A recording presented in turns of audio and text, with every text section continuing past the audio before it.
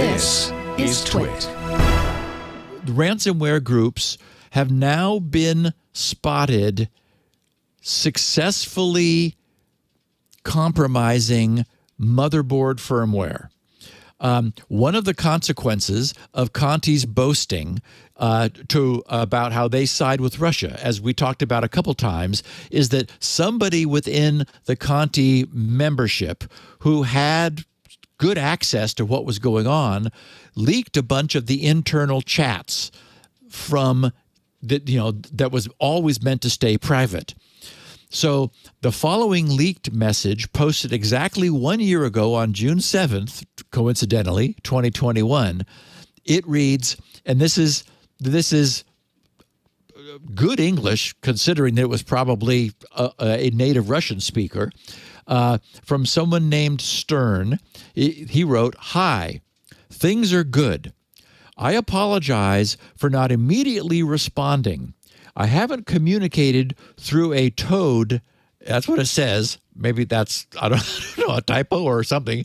"Haven't communicated through a toad for a long time." And Leo, for what it's worth, I doubt that you or I have ever communicated through a toad. I'm just saying. It probably means something in the hacker world. I don't know. Yeah. So Stern said, "I haven't seen what you wrote. Now I'm finishing a full report on the mechanism of operation of the Intel ME, Intel Management Engine controller, and the AMT technology based on it. Recovered a bunch of undocumented commands using reverse, meaning reverse engineering, interface dump, and fuzzing. Unfortunately, the starting theory based on the presentation of embedded/positive technologies reporters was not confirmed in the form in which they presented it." But, okay, so that was probably referring to, back at the time, a report of vulnerabilities in the Intel Management Engine. So this guy jumped on those, rubbing his hands together, thinking, oh, cool, I'm going to go pursue this. So he's saying, unfortunately, the starting theory based on the presentation of embedded/positive technologies reporters was not confirmed in the form in which they presented it, meaning, it wasn't what they said, but he stayed with it. He said, "But there is another legal mechanism to activate AMT, but so far it has not reached the working software. At the moment, I make a sniffer buffer that provides the HECI interface because it is all configured in UEFI. Then the sniffer took a little longer. After I fully restore the command set, the POC will be prepared. There are ideas. If we talk about the topic of UEFI, then this is not just a load dropper, but also perhaps some daemon of the level of SMM processors, system management mode processors." He said, "Plus, since now I have tightly studied the management engine controller, the idea is to test such functionality as rewriting the SPI flash drive through it. Usually, this controller is allowed to write to the flash drive, which cannot be said about the processor.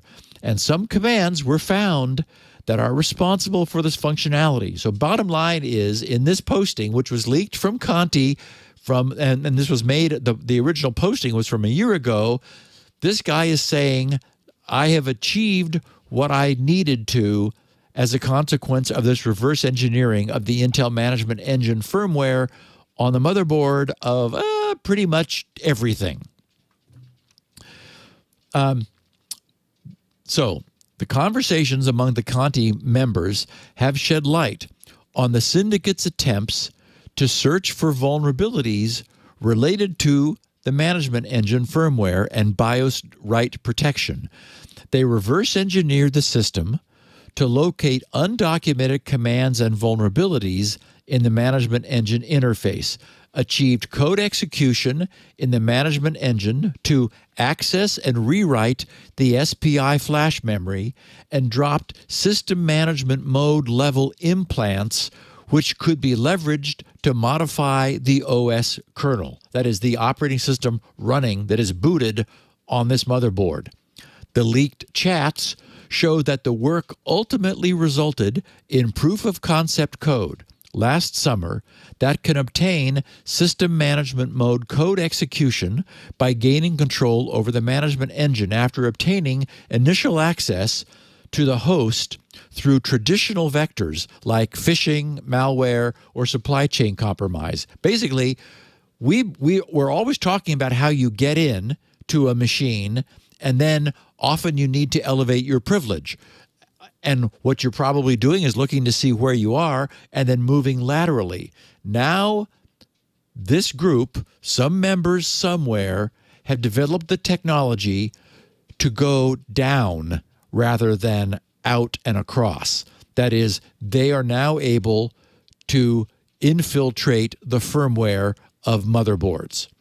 Security researchers who have been privy to these chat logs have observed that, quote, the shift to management engine firmware gives attackers a far larger pool of potential victims to attack and a new avenue to reaching the most privileged code and execution modes available on modern systems. And of course, as we know, and as I mentioned in my notes that I deleted or somehow didn't make it into the show notes, it's enough trouble getting people to update their operating systems and their application software. The bad guys know that there is a serious update log, or lag rather, in getting that to happen. So imagine how many more systems firmware is never touched. And to that add the fact that I'm sure many of us here listening to this podcast, because we tend to have propellers spinning on our heads, have done firmware updates. I've encountered, and I'm sure everybody has encountered, warnings saying, basically, leave the firmware that you have alone unless something that, like, there's some hardware problem that you're coming here to update your firmware for. That is, if it's not broke, don't fix it. And so this notion in firmware land is still sort of pre-viral. It's the only reason to update firmware would be to fix some hardware level compatibility problem, not because there might be something evil crawling around in there that you want to update. So as a consequence, I mean, I'm sure the majority of systems that are out and running are using firmware that has never been updated since the system was first installed, despite the fact that this podcast has covered multiple firmware problems.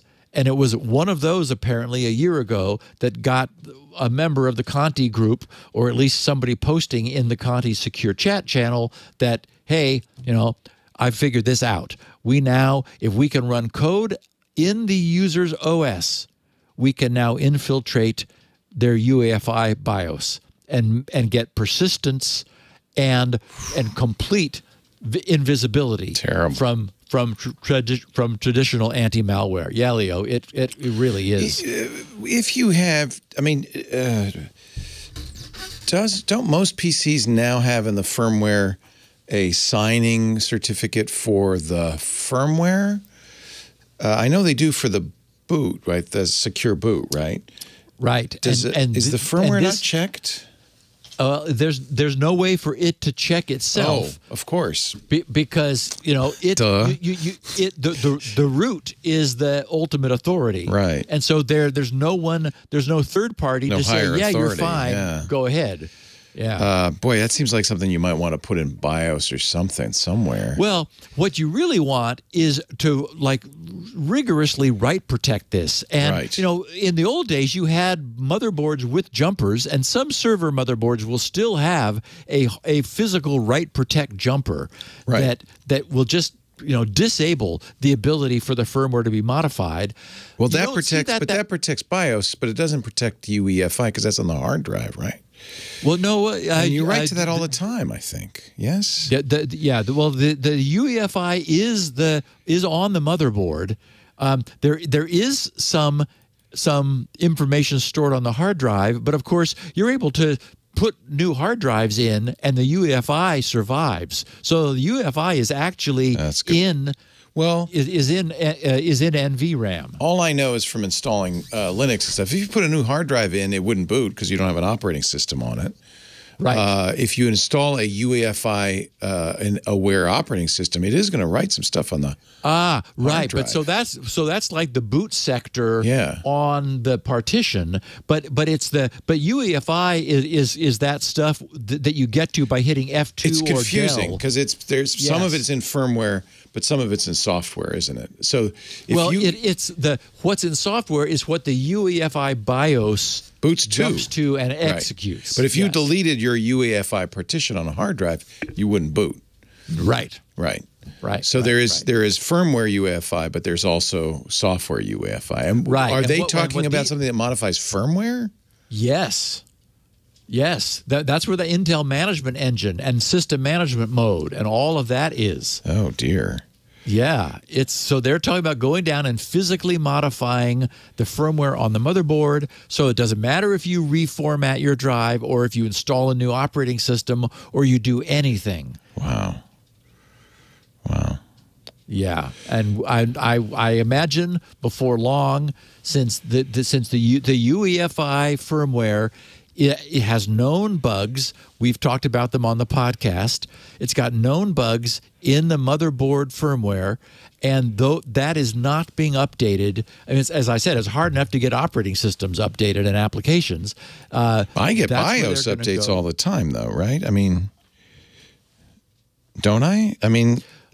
Well, and that's the problem, is that the fact that you get BIOS updates means that the BIOS is not protected against being modified. Right, it can be modified by software. That's right. Yeah, that's right. Yep.